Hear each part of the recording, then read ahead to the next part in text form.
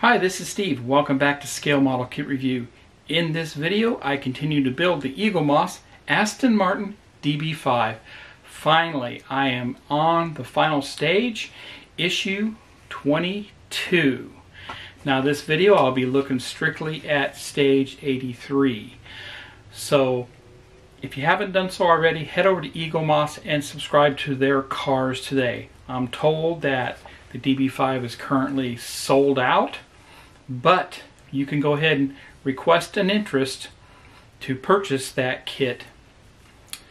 And as many people possible request an interest, they'll get it restarted. I'm sure they'll go ahead and start ordering more of the parts that they need to put stocks within their warehouse.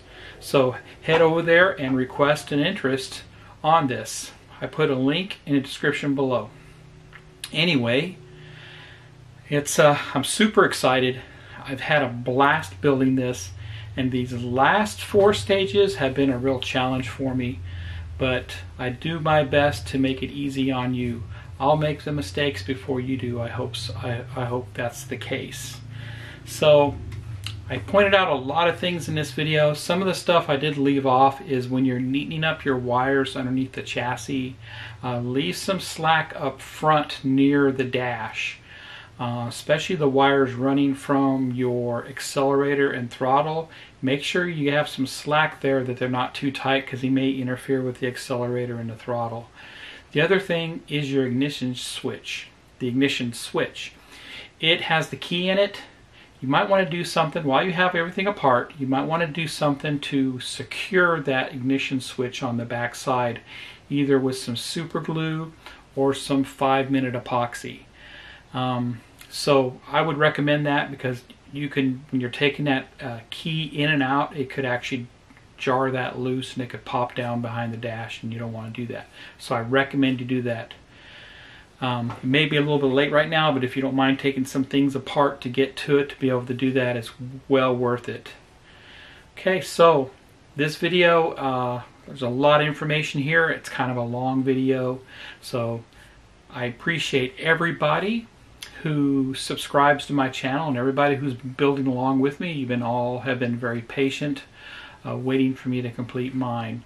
So it is completed.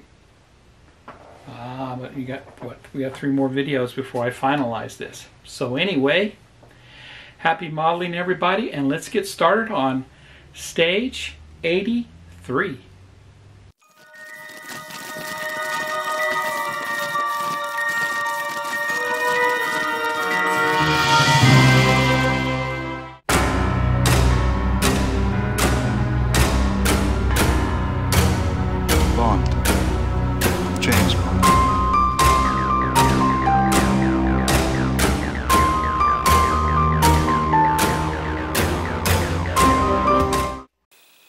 Welcome back.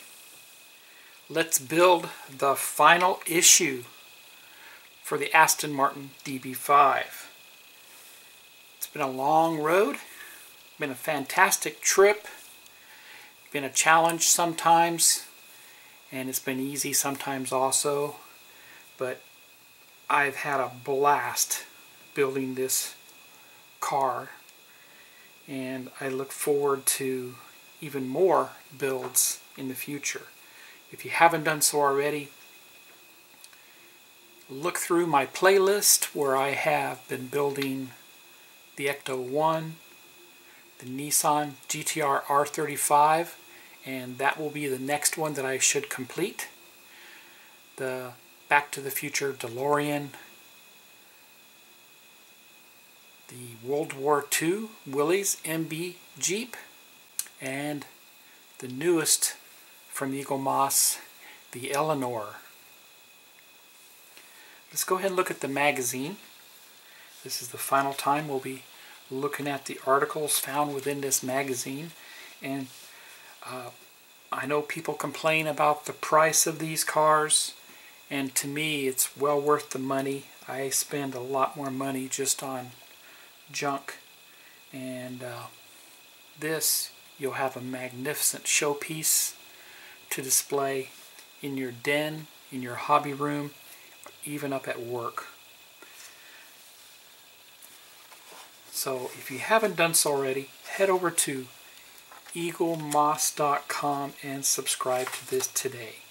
So you can see here we have a listing of all the builds I'm currently doing, which is right there, the DeLorean, the Ecto-1, the Eleanor, and the GTR. So visit the diecastclub.com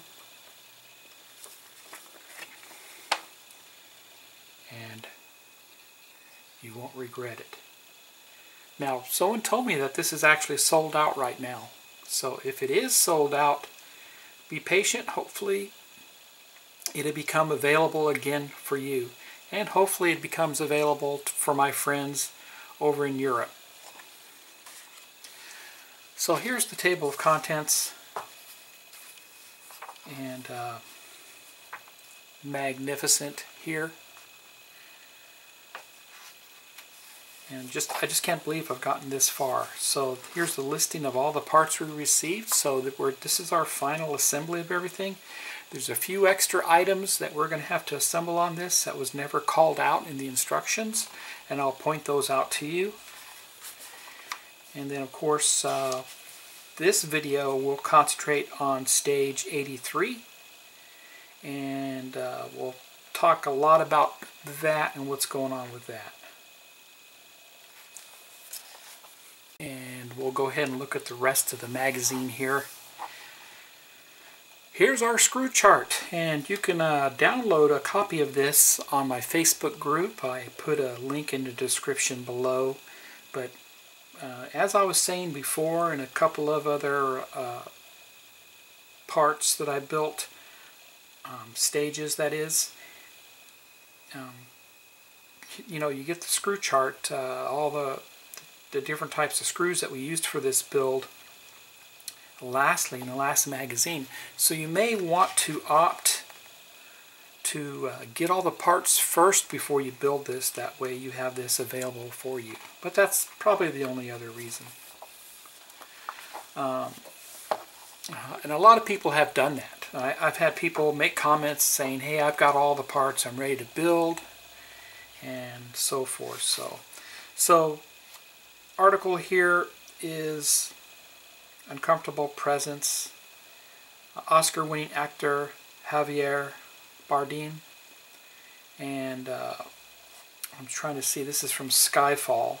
Okay, so it looks like these magazines go all the way up through to Skyfall. Oh, no, I am wrong. We have Spectre.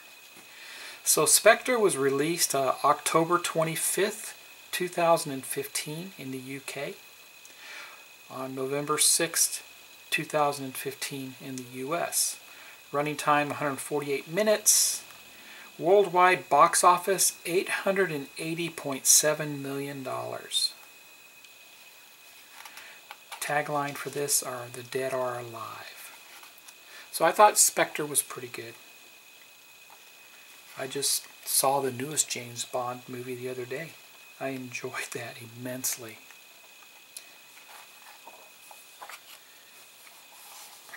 So, like always, great article here. Lots of photographs with the making of and the scenes involved here. Facts about the movie also contained within these pages. So the magazine alone is worth a subscription. I mean, you're going to learn everything you want to know about Bond just with this magazine subscription. Continuing on with that, we got the article here, a little short article, Night of the Supercars, Clues from the Past, and 21st Century Gadgets. So that's pretty cool. Day of the Dead, director Sam Mendes, which had something to do with Spectre also, right? Spectre means ghosts, right? So anyway, kind of reminds me of Live and Let Die a little bit here, right there. Pretty cool. the old Day of the Dead celebration, I think which originates in our Latin American countries, down in Mexico. So the Women of Bond is featured throughout the entire subscription, and this is the last Woman of Bond, Leia Sedux, and if I said that wrong, I apologize. I'm not that great on actors' names, but she plays Madeleine Swan.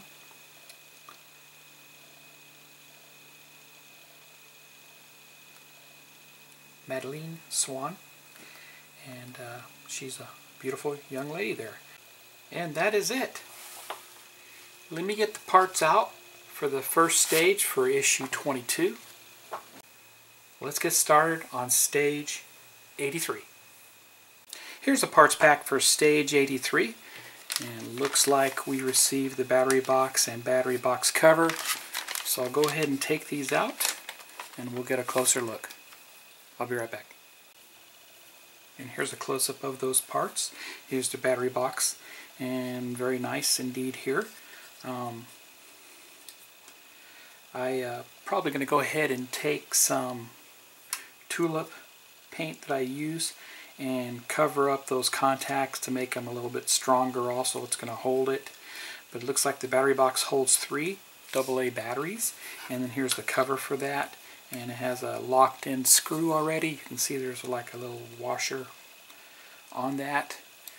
And so I'm going to do that next here in a little bit, so it has time to dry a little bit before I start building this stage. Also, before we get started, I want to go ahead and take out all the main body parts and frame and all that, and show you what I've done to prep this car before we start putting everything together. So I'll be right back. Alright, I'm back. I'm going to go ahead and prep this so it has time to dry before we begin. And I'm going to be using my Tulip Slick, which is black. It's a very thick acrylic paint. It's normally used on t-shirts, you know, for designing t-shirts and that types of thing, crafting. You can usually find this at Walmart, Hobby Lobby, or even Michael's. So this is just going to protect those soldered contacts and make it a little bit stronger too. A lot of people use this for light blocking too, for their model kits. So they make the models, if they put LEDs in their models, like their science fiction Star Trek kits or Star Wars kits, they use this to light block. So it works very well. And it's paintable. You can paint right over the top of it. There you go. So that should just offer a little bit more strength to those. And I'm going to set this aside and let it dry. So I don't actually do anything in this stage. So like I said, I'm going to put these parts aside and we'll move on to the next stage. That'll give a chance for this to dry a little bit. And plus, before I move on, I want to show you what I've done to the body and the chassis to prep for the final stages here. So I'll be right back. So let's look at the DB5 and everything I've done to prep this front end of the car in order to be ready for this final issue to put everything together. Okay, so that everything lines up as best as possible, and we ensure a good fit with everything, making sure everything is tight and ready to go. I put down a towel, larger towel, so it prevents me from scratching or marring the surface. This is where we got to be careful. When we go to turn this over upside down, we have some very fragile areas here on the doors, and especially these mirrors. Now these mirrors have been tightened down as much as possible, and they're ready to go. I taped the hood shut so it's not going to interfere with anything. And when we actually go to install the front end, we got to take these overriders on the front of the bumper. We got to pull them out.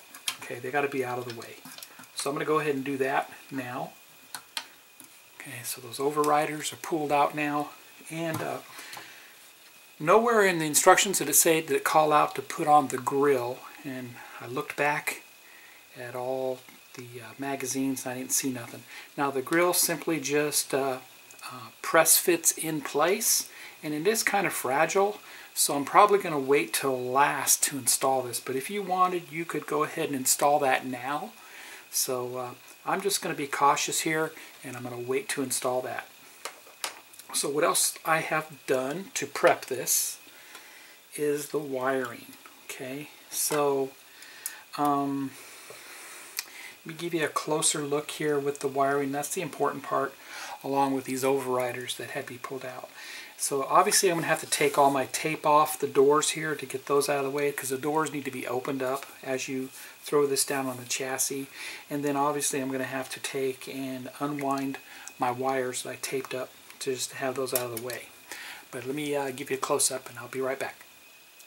So for the wiring, I actually took and put them in the channels that are provided on the top of the fender here, and I super glued them. So my favorite super glue is the Loctite brand. It flows very easily, and I just tapped a little bit of super glue on those to hold those wires in place. So those are prepped and ready to go. Also on the mirror mounts, I did throw some super glue on that also to keep that in place.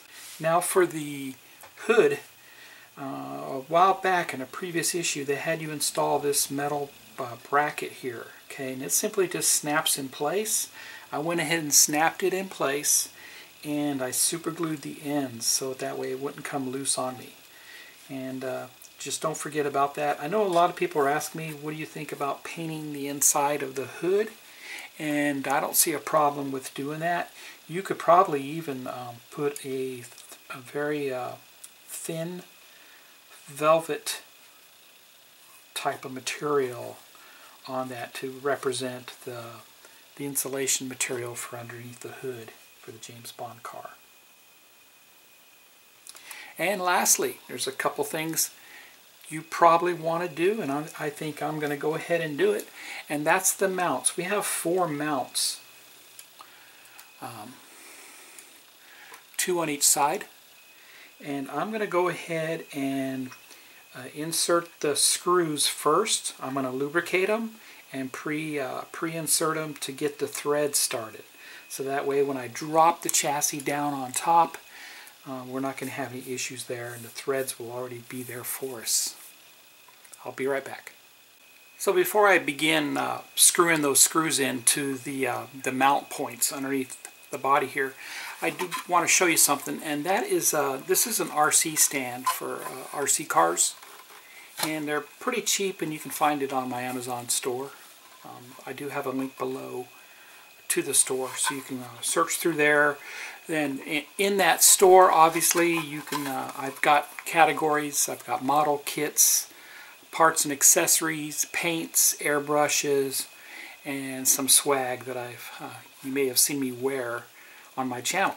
So head over there and pick one of these up if you want. Now the reason why I'm showing this is because I'm going to use this to support the front end of the body or the back end of the body, so that way we're not putting any pressure on these windshield frames, okay, and no pressure on the mirrors.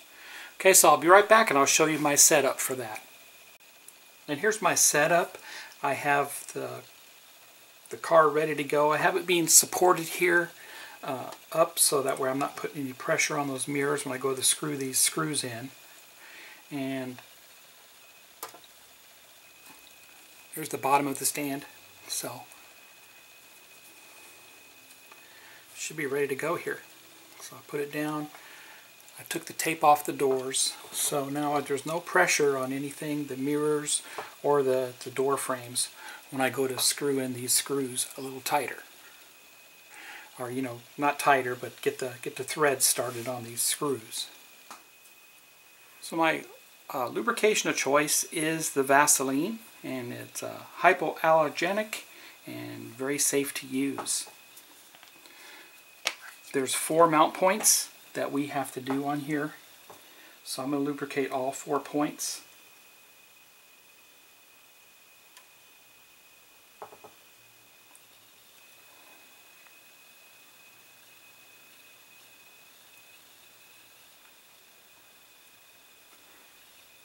And the reason why I do this all along, I've been telling you, is to prevent the screws from breaking. It makes them easier to go in.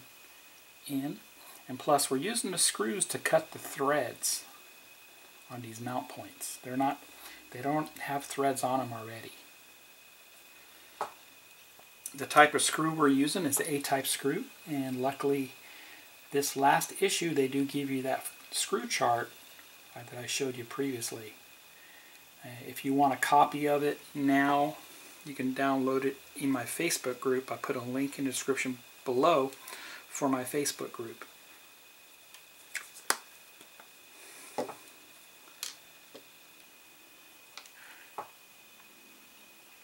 The screwdriver I'm going to use is a Wera, and it's a #1 screwdriver.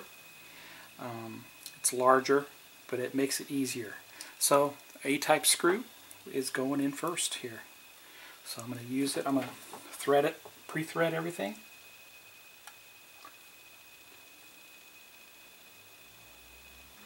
Screw it all the way in, and all the pressure is taken off the body, so I don't break anything.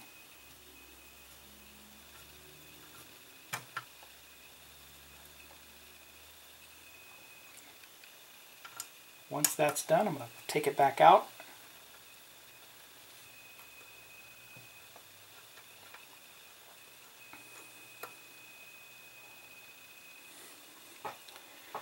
And I'm going to go ahead and do all 4 points, and I'll be right back.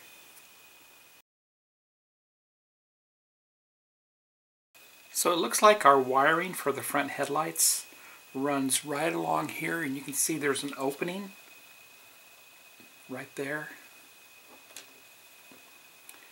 There's an opening for the wiring to go through right there to feed underneath the chassis.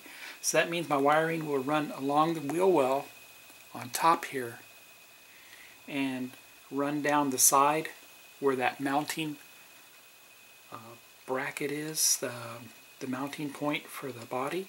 So I'm going to make sure I throw a little tape on that to keep it in place. So if you look closely, you can see where I ran my wiring. It's all super glued in place. It's going to run up the side here behind the mount bracket here, and I just taped it up here. I can actually remove that tape a little bit later. I did that on both sides. And the other part of prepping the front end to go down on the chassis is I tape down these struts for the hood so they don't get in the way also. Now let's look at the back end of the car. So here's the back end of the car, and in preparation for installing this on the chassis, I did tape some stuff in place.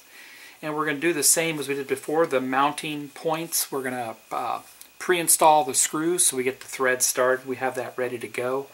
I did put tape on the Bulletproof item here on the trunk so that doesn't pop up on us while we're installing. And then I did tape down the trunk itself so that doesn't interfere with us while we are installing this. As I turn this over, I have the wiring looks to be good just like it is now, so I just have a couple of small pieces of tape holding it in place so it doesn't interfere. Back here are your mounting points, so you want to make sure your wires aren't in contact with any of those mounting points. Let's get a closer look. So right there, there's 2 mounts on each side. You want to make sure your wires are tucked down behind it, as I did there, and they shouldn't get crimped or cut when you go to install this on the chassis. Also, this is our main wire, the white wire. That is where our on and off switch, which is inside of the trunk area. And I went ahead and I put some tulip slick on there to just kind of strengthen up those soldering points. And this should be fine just like that when we go to install it. Now we probably need to move the overriders out of the way yet. I'm not sure on that, but we can simply just pull the overriders out and they can be out of the way while we install this on the chassis. There's 6 mounting points here.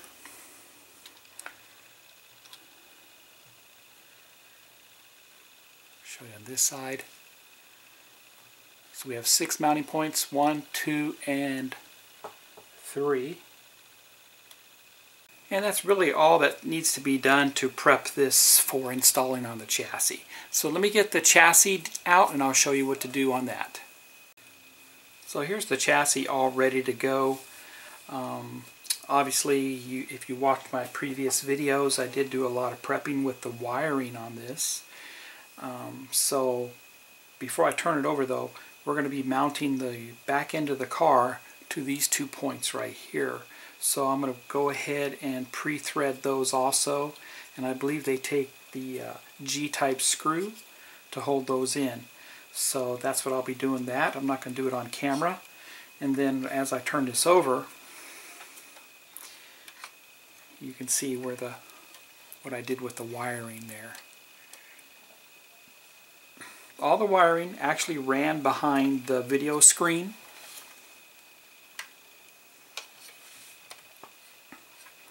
Right down there you have your video screen and all that.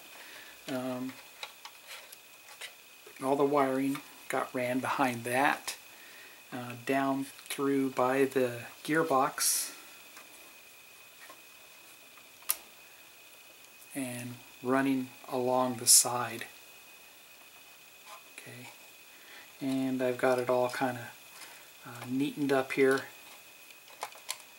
and should be ready to go. Everything should be out of the way. And there's a close-up of that.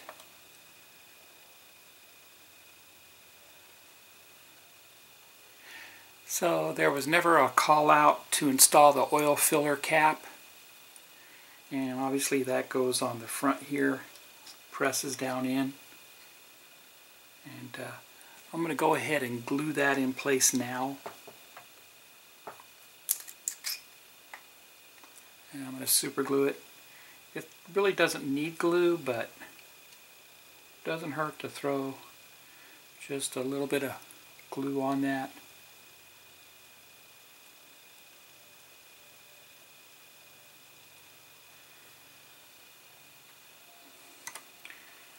That way I'm not worried about it a little bit later.